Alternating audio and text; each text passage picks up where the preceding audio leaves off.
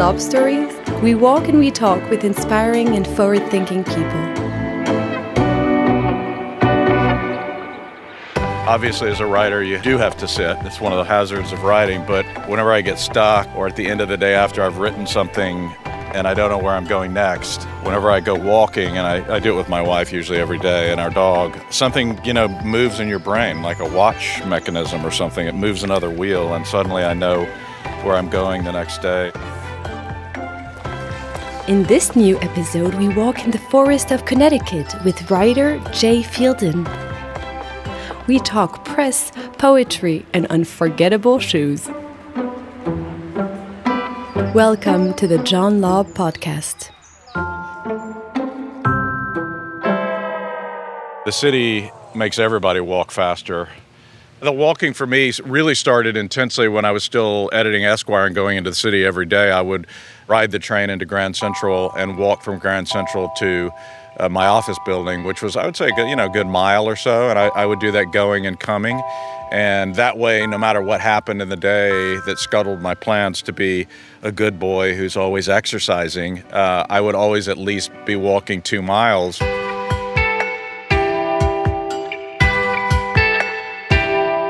I don't think there's a word for what I'm doing right now. That's part of the thing I'm trying to discover. If I really defined who I am, I'm an editor and a writer, and then it's strange to me in some ways that it stretches into other realms and domains. I mean, certainly I love the world of style and clothes and cars and watches and whiskey and wine and the so-called finer things and the stories that those realms have to tell about history and people. That means I sometimes work, by writing magazine pieces or publishing poetry. I create things for other partners that call me and do things with me, whether it's brands or marks of various different kind. I'm working on my own. Probably the biggest thing I'm doing right now is trying to figure out how all those things get married into one project, and that project is a subscription digital weekly with a niche sensibility about taste and style that I'm working on right now. Of all the things that I've created for other people, Men's Vogue, Town & Country, Esquire, I now want to create a thing that is for me and for the readers that want to go on the journey with me. But I think I am very much built to be a bit of a flibberty-gibbet, as we say, and kind of enjoy the freedom of finishing with one project and starting another one. And that really suits to my metabolism for some reason. I think it always has. It's probably why I succeeded at making magazines.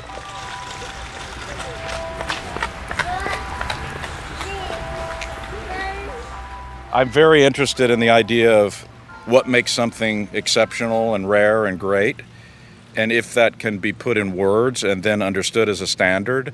So through time, there's a kind of human record of what is considered great as time passes, so to speak. That comes initially from my study as an English major, who considered going into the world of literary criticism, meaning getting a PhD in English literature and, becoming a professor and that kind of thing. And when you encounter topics like, why is Keats a great poet, and what about his poetry set standards about how other poems would be, against which other poems would be measured. Well, I just love that pursuit, as difficult as it is. And then I saw that, in a different way, though in a similar and valid way, questions like that also come up when you're thinking about a beautiful pair of shoes or an amazing Swiss watch or an exceptional bottle of wine, a great meal, a great trip, a beautiful tie. These things have standards through time. They can't just be measured by the moment that they're produced. They have to, if they are going to ever claim any greatness, they have to be able to be measured against a historical example.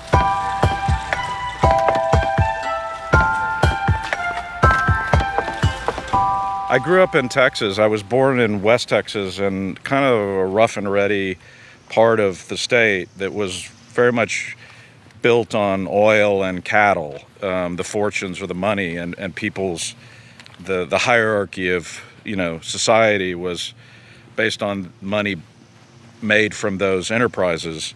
My father was a dentist and my mother was a ballet teacher, and we ended up moving to San Antonio, which is a good 6 hours east of West Texas.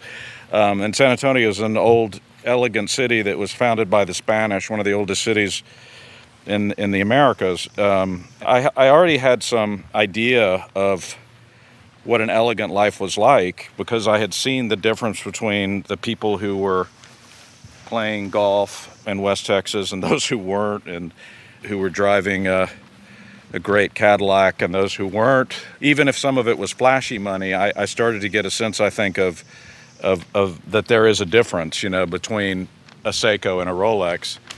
I might not have been able to articulate that for a long time, but as I started reading as well and teaching myself through that reading magazines especially, and I started reading magazines, I would say, when I was around 14, there was a kind of big epiphanic moment for me where I just discovered these things called magazines. And at the time, the ones that I really loved were M Magazine, Esquire, GQ, The New Yorker, the New York Times Magazine. It was that combination of both seeing magazines that were overtly talking about things you could buy, and showing them on a monthly basis, from clothes to shoes to watches to cars, the whole thing.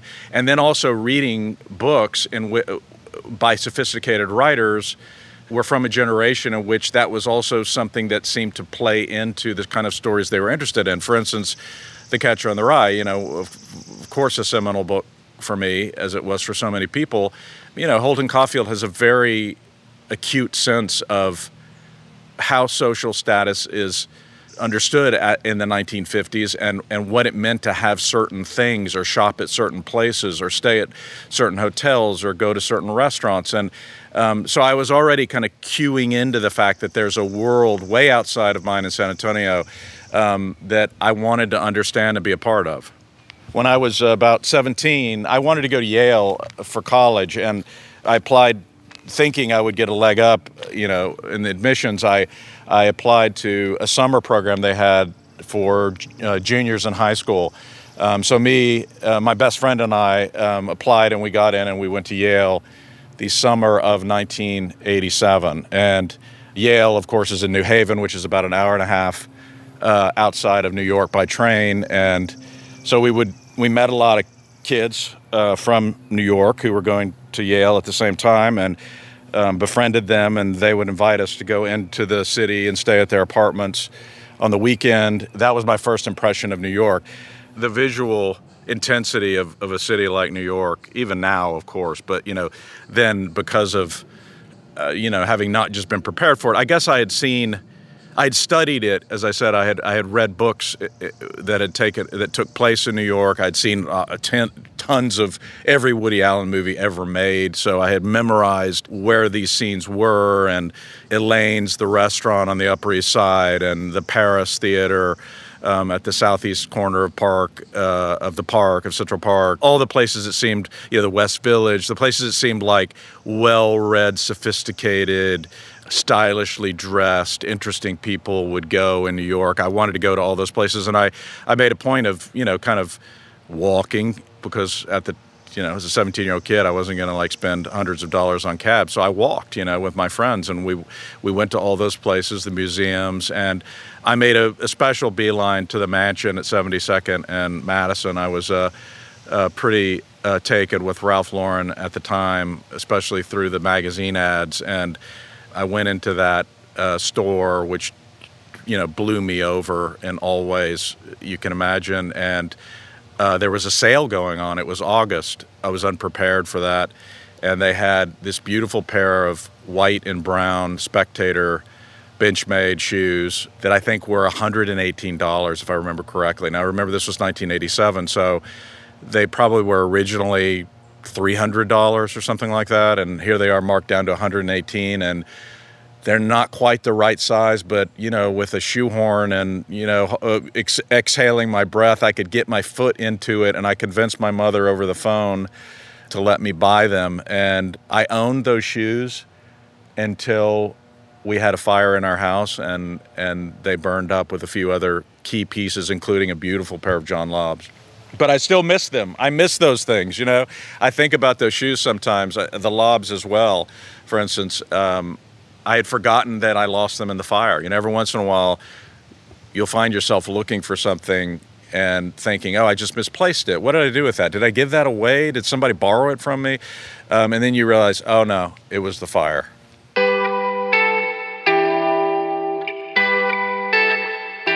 I've gotten such great enjoyment out of it, to be honest with you. I really have. I've never understood the kind of person who has no interest in what they put on. It's not that I look down on them or think that they should be like me necessarily, but when I think of the enjoyment, you know, the pure enjoyment, the knowledge, the discovery of the things, the finding them, the hunt, the acquisition of something that's rare and that I'm going to love for a long time, even though you can't see the fingerprints, would have the mark of a fine craftsman who made it, and I want to support that, because I know that even though a brand may be listed on the stock exchange, that many of the hands that are creating these things aren't, and they're regular people making regular salaries, but they are craftsmen. They are in some ways in the world of artistic creation, and I feel a kinship toward that. I think that's one thing that really draws me to the things that are finely made. It's a kinship with the people who are making them, because I think of myself as somebody who makes things by hand. I always said a magazine is made by hand once a month.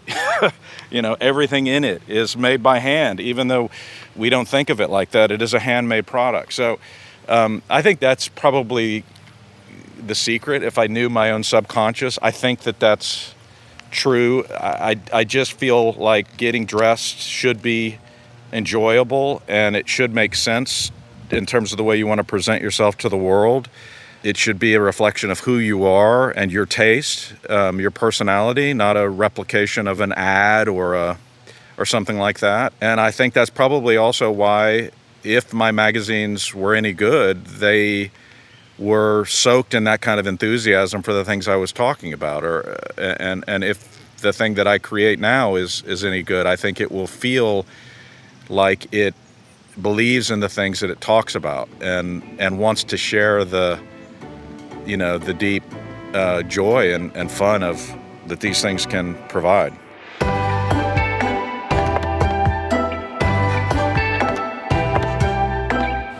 I started to really know about Lobb when I started editing Men's Vogue in 2005.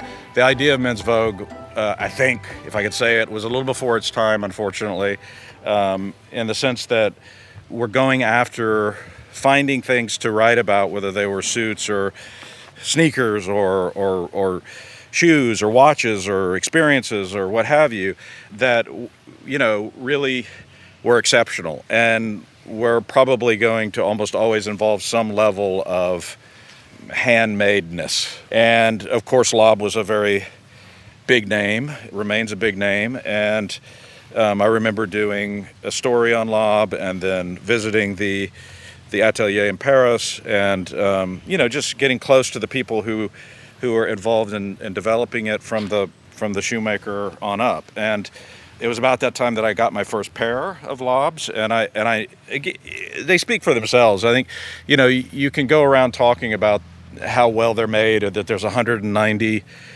steps that go into the ready-to-wear shoes that you can buy in the store, and that's obviously all true. But I think you have to put them on, you have to hold them, you feel the leather, you feel the substantialness of the way that they're made. Not that they're heavy, but you just feel something about them, and I think you then see the detail, and they're just beautiful things, right? They're very, very beautiful things. I mean, I think if anything, they're so beautiful you sometimes don't want to wear them.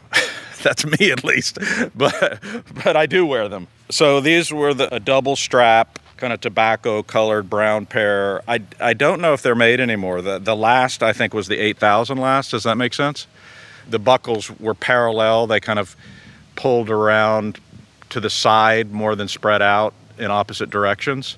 They had no other detail on them except for the straps. And they were extremely, comfortable, I have to say it. They were very comfortable. They were really easy to get on. They were really easy to wear. They went with all kinds of things. They were kind of remarkable in the sense that, of course they looked really fantastic with any kind of suit you might have come up with, but I wore them all the time with jeans. I wore them, I could practically wear them with shorts. I mean, they were really, I think, spoke for themselves and did work on their own, that they didn't need to be necessarily combined with anything else to be the one thing that if you wore it, you had something great on and you had a style. You immediately had a kind of sense of, you were conveying some kind of style just by putting the shoes on. I've had I'd say five or six pair. I would still have all those pair. I do have a kind of open-mindedness to new styles. I'm not somebody who's just caught in one period of time in terms of look. But I also know that when you buy a pair of Lobbs, you're buying them, and I'm not exaggerating, for life. And the only reason that I've been separated from the pair I'm talking to you about, because they burned up in a fire and couldn't be saved. I was able to save some other shoes that were in the fire, but these were just in the wrong place, and that kills me when I think about it.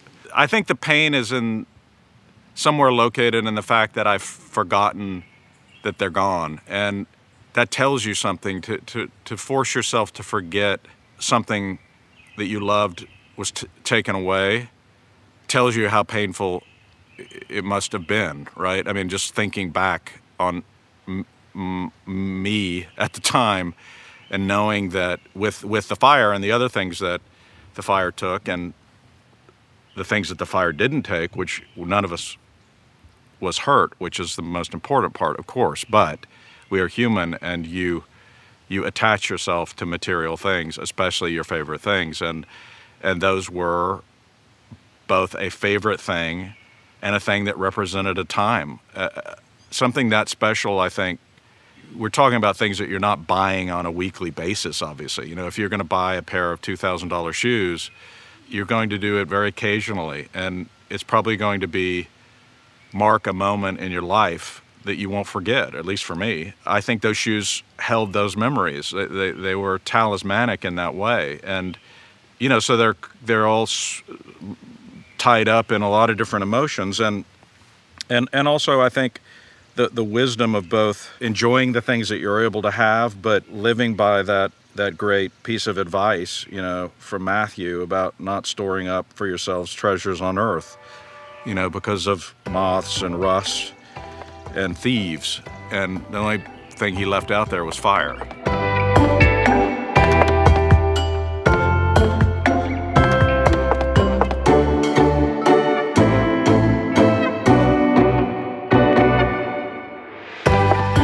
It's hard to decide what pair to wear, to be honest, because I have three pairs right now. One did survive the fire.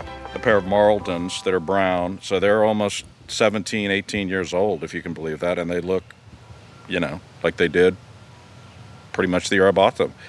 Then I have these beautiful double buckle apron front beauties that I think are the Senon, or called Senons. I'm not sure if it's still that name this year, but I got them maybe 2 or 3 years ago, and they're really stunning.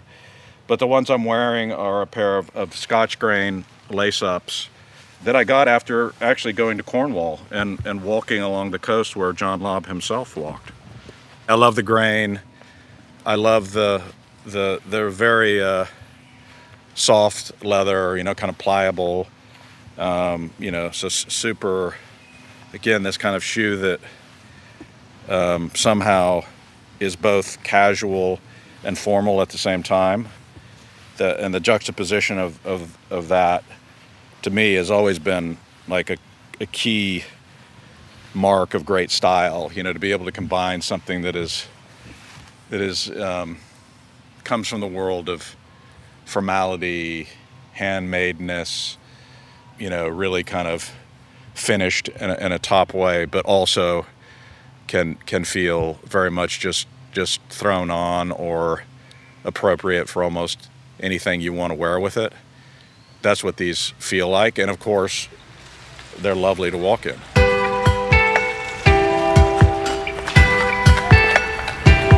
I think I was always intrigued by the idea of, okay, wow, weird, you know, why have I always been drawn to writers who would be talked about in the sense of being stylists?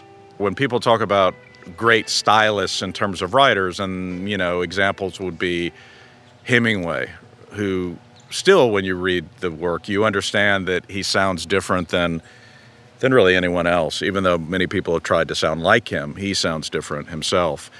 Fitzgerald was a great, beautiful stylist, more of a romantic voice, not the pared down modernist style of Hemingway. And then, you know, you just go forward. I mean, all kinds of writers, from Philip Roth to Saul Bellow to Joan Didion to Tom Wolfe. A lot of those people also had, believe it or not, a sense of style off the page. I think Fitzgerald cared about those things, and Saul Bellow cared about those things, and Tom Wolfe, Mr. White Suit, which echoed Mark Twain, Mr. White Suit, also cared about those things. So I think we're living in a time now where there's seen to be, unfortunately, for whatever reason, less writers who feel comfortable letting themselves be creative in other compartments of their life beyond writing. But to me, I just don't understand it, because I think if you're an aesthetic person and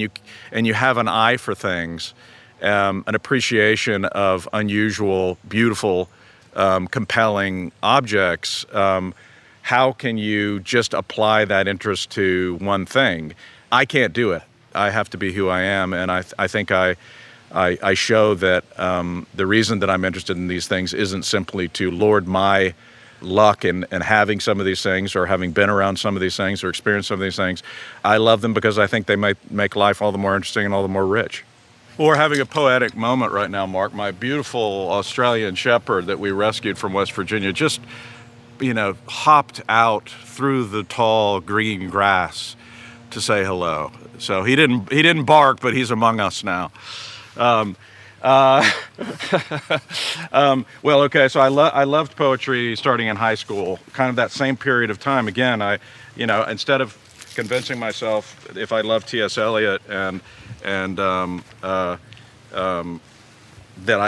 to be a serious person, I had to give up my interest in these more these more visual interests of mine. I didn't want to do that. I wanted to see, again, how I could love T.S. Eliot and take that very seriously, and think about the predicament of our souls and our lives, and the big questions that surround those things, but also have a moment where I indulge these other interests. These were parallel tracks to me, and because I had models of people like Eliot, who certainly did not live the life of a Walton, and I'm referencing a show that was on American TV in the 1980s about a group of farmers in, I believe, West Virginia or Kentucky, who, you know, wore overalls and looked pretty dowdy, like many of my ancestors. Eliot didn't think he had to pretend to be a bohemian or a pauper in order to be a serious person. So, you know, he was a great wearer of beautiful three-piece suits, for instance. So, you know, again, I didn't want to just let go of that idea, or believe what seemed to be a kind of force in intellectual culture, which was, if you're an intellectual, you can't also be interested in style of the kind we've been talking about. So I got interested in all those kinds of poets. I wanted to write poetry. I knew that sounded in some ways silly in the sense that poetry, if we're honest, started, I think, to lose the spotlight on it culturally, you know, sometime after the Second World War. I think with the death of a Robert Frost, with an Eliot, with Pound, with some of the bigger figures, you know, it came to be seen as a a smaller activity that still mattered, but was more academic and was in special journals. And, yeah, lovely, great for you, good. Why don't you be a poet, if you have an inheritance or something like that, right? And I ended up publishing some poetry in the New Yorker. At that time, I was pretty young, I don't know, 27 or 28. Then quickly, it kind of vanished before my eyes. I got married, I got a job at Vogue, I became the arts editor of Vogue, then suddenly I'm the editor-in-chief of Men's Vogue, and I'm editing that for 4 years, and life and circumstances and children and distractions and paying bills and all that, I think, convinced me that poetry was a silly thing to be interested in, beyond maybe reading Milton because I love Milton, or reading the poets that I love but not really writing it. After I left Esquire in 2019, I just talked to myself and realized how silly and stupid that idea was. You have to do what you think you're made to do. And I started writing poetry again. And it was a kind of a big creative return for me. And that's what this period of my life has been like. I have stepped away from the big responsibilities that I had, managing people, a P&L, of many millions of dollars, and global trotting around to keep relationships going, and being involved with the photography and being involved with the editing of the pieces and the ideas of the pieces and all the things that are involved in something like that, which I really deeply loved, and I still do, and I miss it. But doing this thing now gives me the freedom to pursue these other things, and I don't want to make that sound overly rosy because it's very scary, It very much goes against the culture. That's not to say I'm not making myself out to be a hero in that way, because as you can see, it's taking me many years to realize I should be doing what I'm doing, or some form of it, right? And maybe there's somebody out there who's smarter than I am and won't take so long to do it. I don't regret anything that I've done. I'm really proud of the magazines I've edited and the pieces I wrote when I was a magazine editor, but I really am now confronting, I think, writing and the creative side of me, the storytelling, in a different way, and I think it's deeper and it's more serious as a result.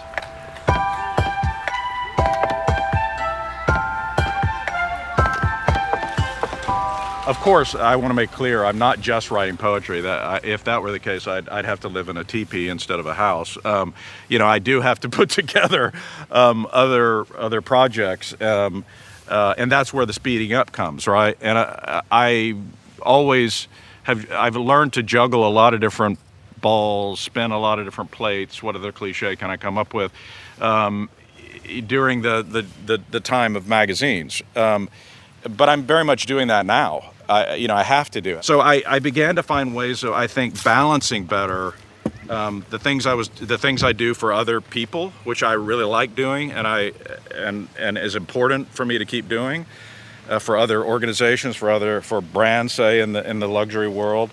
But also, it allows me to kind of keep that other side of things on the weekend or what have you, where I'm not distracted from the writing that I'm doing, whether it's poetry or writing for magazines, etc., or trying to develop the project I told you about, which I'm very close to having, or also working on a book.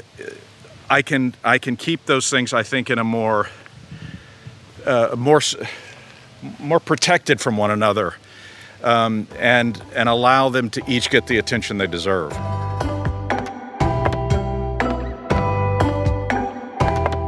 Oh, I always have an idea. Are you kidding?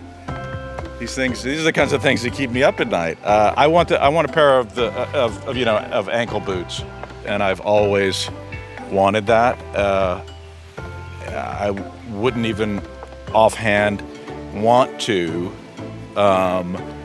specify exactly which one, because I think it would be very hard to choose. There's a few that have the rubber sole, and I'd want to consider those very highly, but I might also just want one of the really sleek, minimal, elegant, gorgeous leather with leather bottoms numbers. They're hard not to love.